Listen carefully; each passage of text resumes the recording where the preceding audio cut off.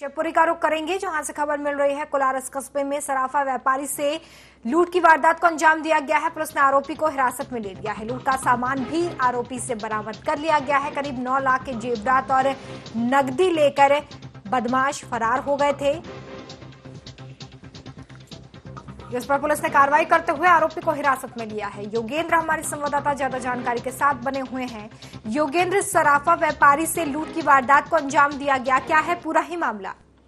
जी, कल रात की पूरी घटना थी। इसमें 2:30 बजे करीब एक सराफा व्यापारी जो कोलारस के निवासी हैं, मनोज जैन, उनके घर में 3 अज्ञात लोगों ने डकैती या कट्टे की नोक पर जो है लूट की वारदात को अंजाम दिया था, जिसमें करीब 10 लाख रुपए का माल, जिसमें सोना चांदी के जेवर और कुछ नकदी थी, जो ले गए थे।